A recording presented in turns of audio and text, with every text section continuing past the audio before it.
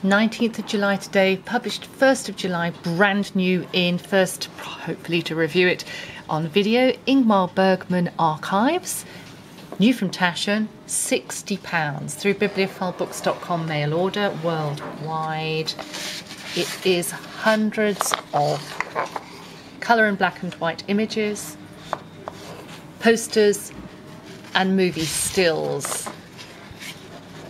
And these are the categories and all the films that Ingmar Bergman made: A Double Life as a Magician, The Seventh Seal, Wild Strawberries, Brink of Life, The Devil's Eye, Through a Glass Darkly, Winter Light and the Silence, which was a film trilogy about faith in the modern world, Persona, Serpent's Egg, After the Release, and then Questions with the great director himself.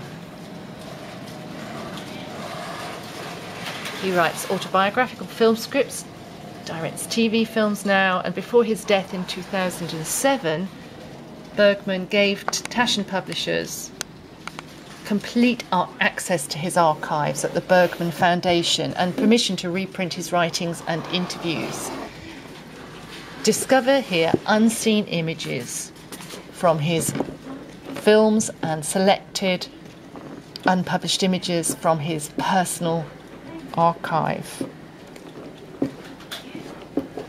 It is a big, heavy, 452-page cloth-bound, exquisitely produced Taschen publication. Absolutely thrilled to have this. Some of you may have had the Stanley Kubrick archives. It's the same format, and this time a legend, another legend. Ingmar Bergman Archives.